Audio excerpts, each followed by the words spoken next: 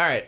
Now, before we go into Ricky's favorite topic of trades, we're going to go to best players from 21 to 30. So those players are Ivica Zubac, we have Denzel Valentine, we have Cheick Diallo, we have Malik Beasley, we have DeAndre Bembry, Patrick McCaw, Gershon Yabuzli, I'm really messing that one name, Timothy Luwawu, and then we got Demetrius Jackson and Damian Jones. So two gimmies on the last two. He made me work for the two international ones in there. I know the players.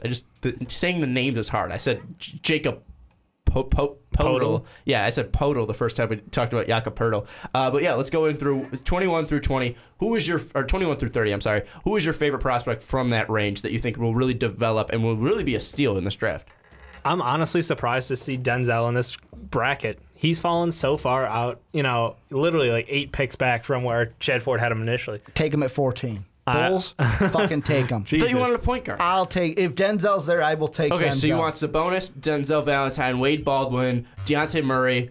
You want Ben Simmons too? Just one of them. We'll just toss Ben Simmons. Yeah, if Ben Simmons falls there, I'll fucking take him at 14 all day, every day. Why not? But no, I think there's a lot of concern over his health now they're pointing at, and I don't really buy it. I think he's fine. I think he's going to be fine. He's going to be a great 2-guard who can, again, that combo guard ability. If he falls into this range, he going to be a steal. That's what Denzel's going to be. He's a steal. Absolutely. Whatever team gets him is going to be lucky. Yeah, without a doubt. He's not falling out of my top 20. I mean, it's ridiculous that Denzel Valentine's that low because, I mean, just looking at him, even if he's not a starter for you, coming off the bench, a guy like that is just golden. I mean, you're talking about a guy who's tough, a guy who's a leader, a guy who can do basically everything.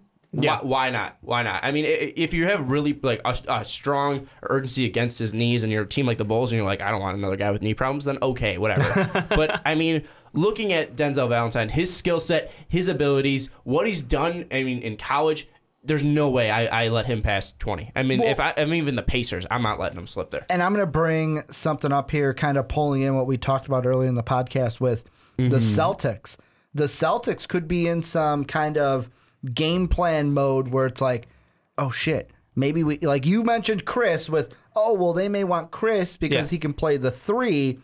Well, if there is like, if they do their due diligence and they find out, hey, at 23, Denzel could be there, then that could ultimately change what they do at 3. Hey, let's take a shooting guard because we can take Denzel at 23 to be the number 3 or play the 3 for us in Boston. Yeah, I mean, and if you take a guy like Jaylen Brown at 3 or Jamal Murray, well, if you take Jaylen Brown, then he can play the 3. You can put Denzel too. I mean, Denzel can play anywhere too. I mean, Denzel can probably cover any position that's not size. Yeah, that's not a center. I mean, looking at Denzel, I mean, so much versatility there. Literally, his biggest knocks are the fact that he's a senior coming out, and his injury problems. His injury. Yeah. Outside of that, there's nothing that I'm worried about with him. I mean, it's fantastic what Denzel's doing. I think him falling that low is a steal for any team. And a team like Charlotte too, a team that's in the hunt, that was in the hunt too. I kind of go, because Charlotte, I look at and go, okay, they're a team that I know they made the playoffs this last year, but are they really a good team? I know they took the Heat to 7, but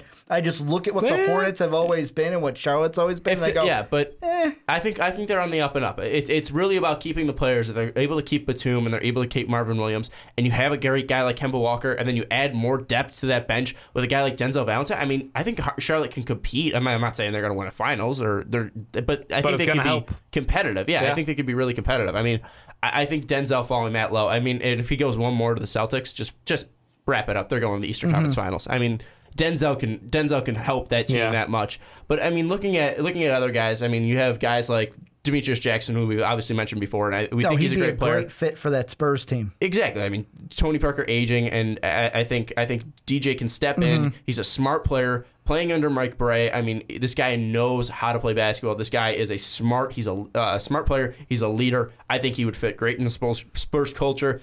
Chad Ford agrees with me. Well, there's two guys. I agree with Chad Ford. There's 2 guys that I've even looked at. I know I named one of them in Cheick Diallo because I agree with this, and this is I'm going to be in the minority here, but I think when it's all said and done, and we look at the careers of Diallo and Thon Miller.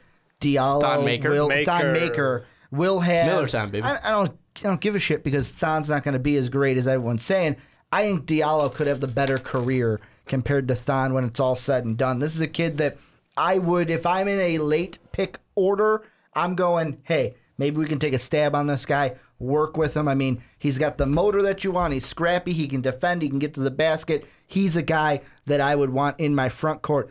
Another one, and this is a guy that can step in right away and help, is DeAndre Bembry. And this is a guy who came on in the tournament playing a great game. I want to say, it was the Cincinnati game against St. Joe's that he played pretty well. And he's a guy, pass, defend, get to the basket. What more could you want? He's got all the tools. And, with the whole Warriors stock around having that small forward who can kick the ball out, I think it's a smart pick. You've got somebody who's going to get you, maybe, I don't know, I wouldn't go 10, 8, 6, but somewhere in that range isn't out of the practical. And a guy like Bembry, I mean, he's a small forward, and that's what the Clippers need. I mean, Paul Pierce didn't work out. Jeff Green didn't work out. I'm not too high on him. Jeff Green did not work out. He just didn't fit consistently. Yeah, I mean, I'm not too high. Flashes. I'm not too high on Bembry because the Clippers do a lot of shooting, and Bembry can't do that at all. Yeah, he's a poor shooter. But I mean, if he can be a facilitator, then maybe. I mean, maybe it'll be a good fit for the Clippers, and maybe he can develop a shot. But he is pretty old. But that's the thing. If you got CP3 and JJ on the outside, you're gonna get your chance to go down low. True. Another thing I do look at with him is one thing that the one opponent basically Buddy Hield didn't show up against was Oregon in the tournament. Bembry, they lost 69-64, but that was a number 8 seed taking on the 1. He scored 16 points and got 12 boards that game. One final player that I do like. I mean, it's not really that I like the player. I'm not too high on Damian Jones. He's not even in my first round, but I like the fact that the Golden State Warriors are picking a center, because if they pick a center, with Bogut's expiring contract and not Bogut's expiring contract, Bogut's just terrible contract, and Bogut's injury, that's obviously going to hurt him there. Varejão's probably leaving. Festus is probably leaving just because of money-wise. You draft Damian Jones, he's going to be on a cheap contract. He's going to be able to play the center. He's going to be able to stretch the floor a little bit, not out to the three-point line, but he'll be able to stretch the floor a little bit. I feel like Damian Jones, or any center really, can really, just help the Warriors have that depth and maintain some depth to their team. But one guy I want to mention who's not 21-30, who is in the second round, I'm guessing, for Chad Ford's mock draft, Ben Mental. That's what I was going to... I was looking him up. I'm surprised to see him fall out of the first.